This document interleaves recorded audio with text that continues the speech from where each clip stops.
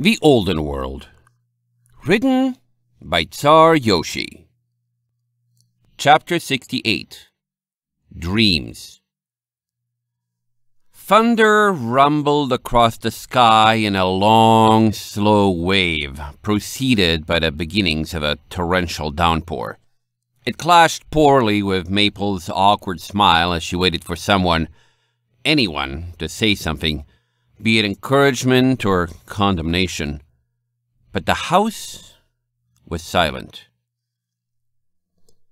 Until a high-pitched "ee" began to fade in, building in volume until its source was identifiable as amber.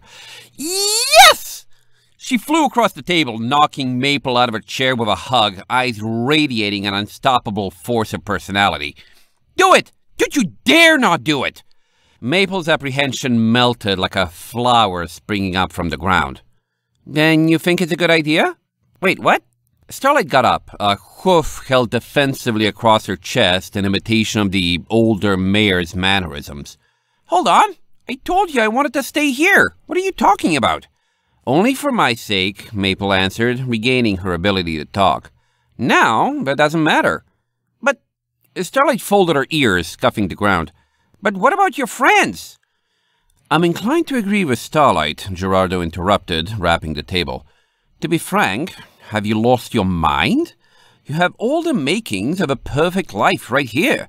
Friends, family, peace and stability. He tilted his head. Even I, an avowed adventurer to the core, only go to Iron Ridge on a mission. Whatever do you even hope to accomplish there? Amber darted across the table, getting firmly in both protesters' lines of sight. You two, listen to me. We wanted to go to Iron Ridge to see the world outside Riverfall. It was our dream. And if one of us has an opportunity to go, even if it's only one of us, it is worth it. It is worth it all the way.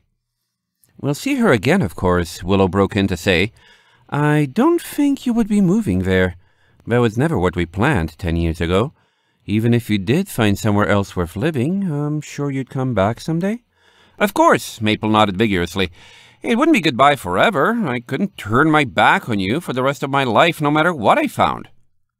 Gerardo's headcrest drooped, the griffin slightly put out. You can't mean to say you wish to go purely as a sightseeing tour or a vacation. Amber grumbled. When you put it that way, it makes it sound silly. Maple, however, vehemently shook her head. It's not about that at all.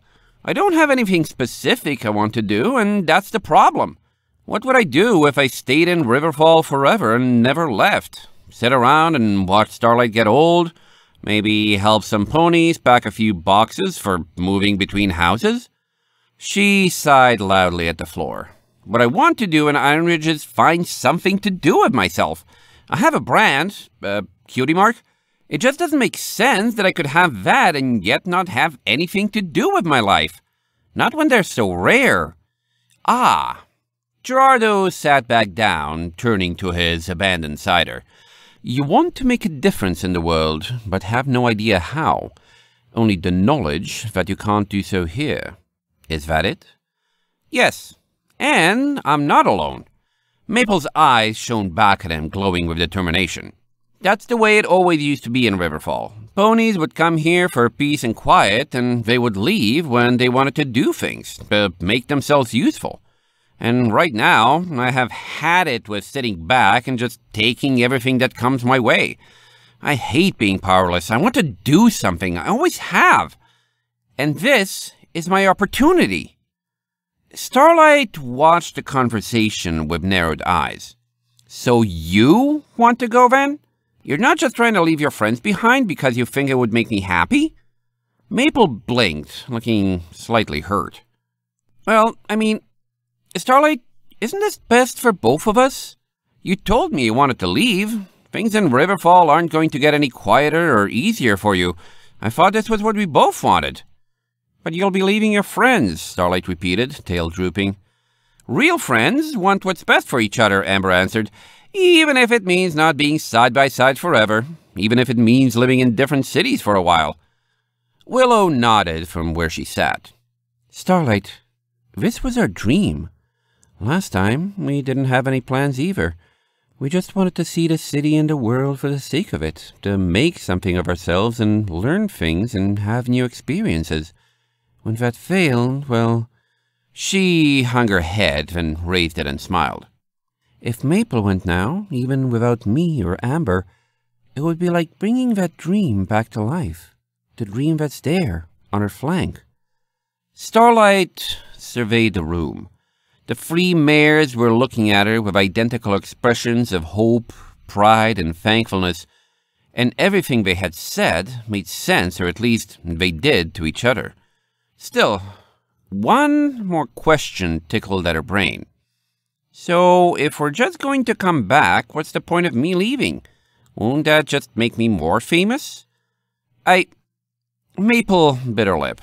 I guess I didn't think that far ahead. I mean, at least it'll put it off for a while. You'll be the center of attention now if we stay here.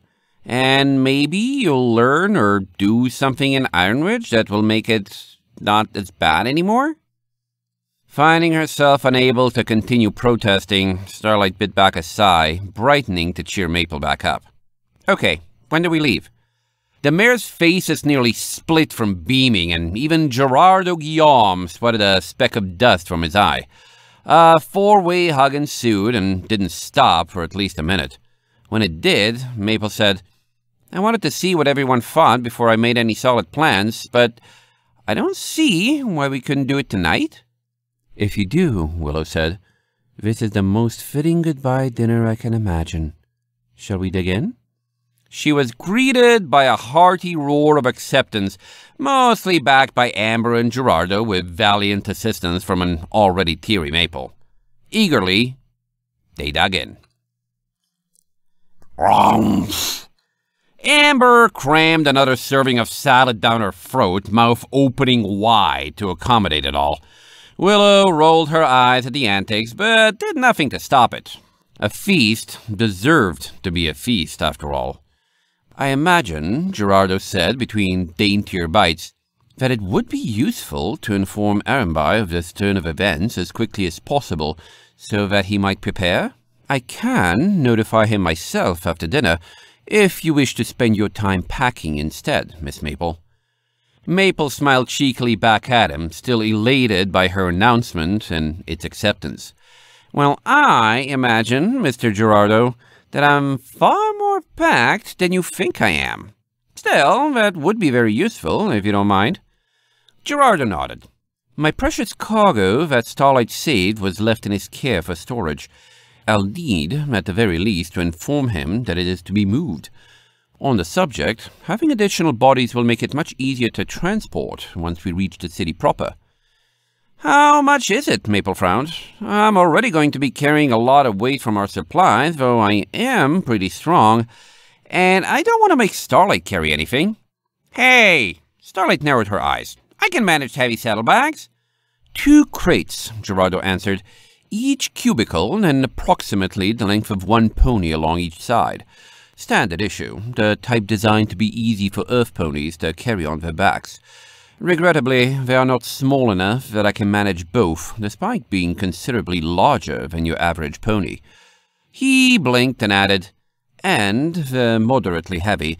I don't know what's in them, this being a confidential, anonymous, and no questions asked type of job. Speaking of that, Maple nodded as she ate, you haven't said all that much about what you'll be doing in Ironridge besides delivery. Is that really it? Is it really that these 2 crates have great enough importance to justify a trip through a long-dead byway that will not be patrolled, over sending them through main air transit routes? Gerardo lifted an eyebrow. Whoever is paying my compensation certainly thinks so. Of course, we'll be able to talk all you like about the exact details during the ride. If the maps I obtained are accurate, Ironridge is nearly 200 miles west of here. Upriver, that will likely be quite the lengthy ride. What are you getting in compensation? Willow asked, nibbling at a slice of bread. Gerardo's headcrest drooped. I regret to say that I'd rather not say if it's all right with you. At least, not until it is safely within my talents. Safe to say that I do not consider it a laughing matter, and will feel much better divulging potentially sensitive information once I have what I want and know nothing further can go awry because of it. Yeah, sure, Amber shrugged. If you're still hanging around with Maple and Starlight when they get back, though, definitely remember to show it to me, okay? There is a non-zero chance I will find myself passing back for Riverfall once my business in Ironridge is completed, Gerardo replied. Granted, that will likely be in a matter of days rather than months or years, and I'm unsure if your friends will be ready to cut their adventure so short. But consider it a possibility. Amber slapped a hoof to her chest. Consider it considered. Then she dove at a slice of pineapple, attacking it with gusto. As they continued to eat and laugh, a solitary figure watched from the staircase. Willow was the first to notice him and waved. Hello, Farron. Care to join us for dinner? It's special. The stallion blinked and descended to the floor, pacing closer to the table one hoof step at a time. You're really leaving Riverfall? And going to Ironridge? And Erenby's letting you? Maple fumbled with a utensil, caught off guard by Farron's dull, uncelebratory tone of voice. Yes, we are. Myself, Starlight, and Gerardo. I asked Erenby, and he said it was okay. Farron stopped, sighing with a heavy note of bitterness. Then times must be changing. I don't deserve it, but can I request a favor while you're there? Only if it's convenient, of course. Amber's eyes narrowed in concern. What's eating you? You're not usually this talkative. I asked them, Farron replied dully. They're the ones who are going. Gerardo tapped the talent to the table, contemplating. I don't see why not. Name your boon, Sir Farron, and if reasonable, I shall fulfill it to the best of my ability. I'm curious what this is about as well, Maple added, leaning forwards across the table. In the Earth District, Farron muttered, voice quiet and head minimally raised to maintain eye contact without bowing. In an area called Gnarlbow. You'll know it by the houses, which look like hills in the ground. Go to this address. He lit his horn, floating over a small scrap of paper with something scrawled on it. Maple caught it and tucked it away. Find the ponies that live there, he continued. I don't know if they still do. You'll know they're the right ones if they remind you of someone familiar. And if you do, tell them I'm sorry. Gerardo squinted. No offense, but that is incredibly vague and mysterious. Might I ask for clarification? A motive, perhaps? At least some better means of identification. I can't, Farron said simply. Again, I apologize. There's one other thing, though. It isn't a request, just advice. If you're in Sosa, stay away from the graveyard at night. Eyes widened all across the table, but Farron gave no further explanation, retreating to the stairwell and climbing, the sound of his hooves against metal the only break in the silence. Ooh. Amber waggled her forelimbs. Spooky! Gerardo shrugged. Graveyards at night do tend to be favored haunts of practitioners of foul magic. Grave robbers as well, and even hideouts for bandits. Once again, would it kill him to be a little less vague? He sighed and turned back to his meal with a flopped headcrest. Ah, well, as a connoisseur of heroic clichés and all the trappings that come with them, I can't say I haven't faced worse. We'll simply have to make a note to avoid any tombs we happen to run across, shan't we? I suppose we shall. Maple smiled in a successful effort to lighten the mood. Soon the room was returned to its former festivity, 5 friends sitting around a table and talking about the future. Outside, the rain continued. Farther away, above the canopy and above the clouds, the sun began to set, time ticking away until they would be called to the docks to depart. End of Chapter 68.